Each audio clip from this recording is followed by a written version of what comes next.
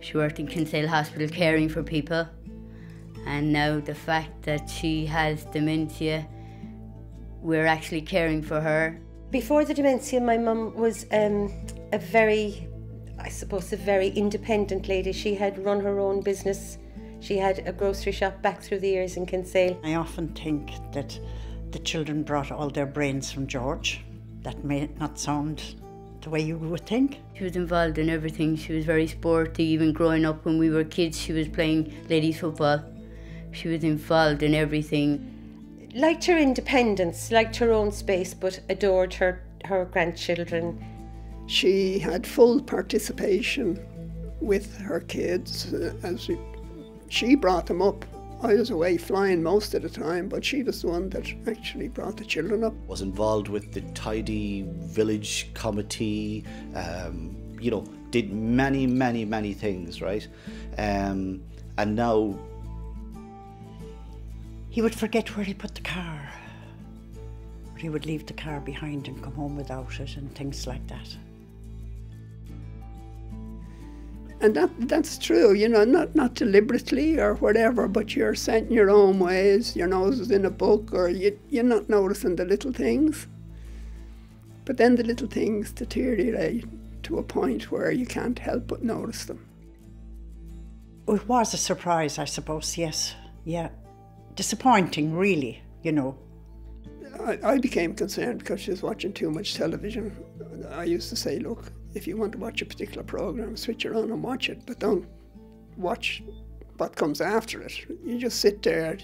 I don't believe you're even watching it. You're miles away. And that's the way it was. My man was just definitely different. It really was. I seem to use the word frightening all the time, and it was frightening, and there's no other word for it. It's terrifying. I find that meetings and stuff I go to, some people are very embarrassed about their family. I'm not embarrassed. I'm telling it as it is, and I think people should talk out about it.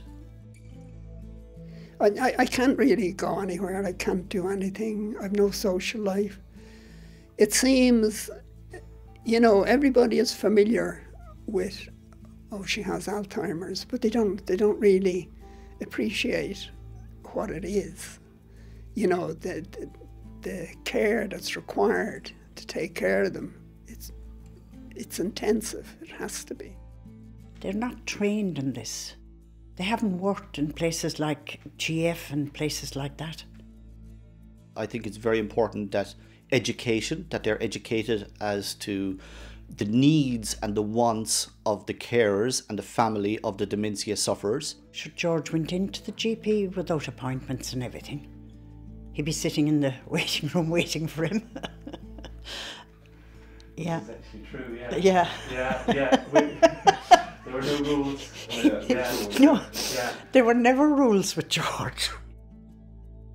I think it's very important that GPs are in constant contact with family members to inform them as to the consequences, the development of dementia.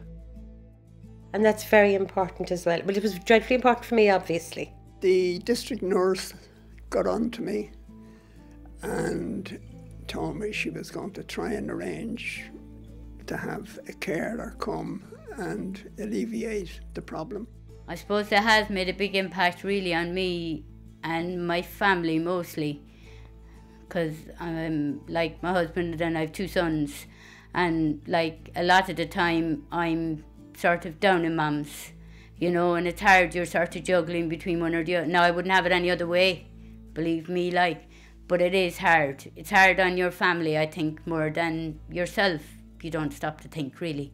Because when the patient is in care and when they're at a certain stage, shall we say, all you can do is be there and hold their hand and, help generally with them and be there for them. But in the beginning, when it's all new and these things are happening day upon day upon day, and you've no idea what's going to happen the following day, you're completely floundering in the dark. That's when the help is needed. The help isn't needed at the end at all. The help is needed in the very beginning.